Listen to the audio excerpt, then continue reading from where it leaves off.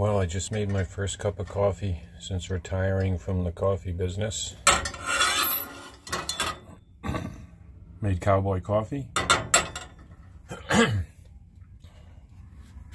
I supposed to say excuse me when I cough on a video?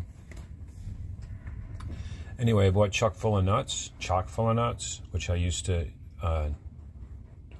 way back. This was my coffee, probably before I was even into the coffee business.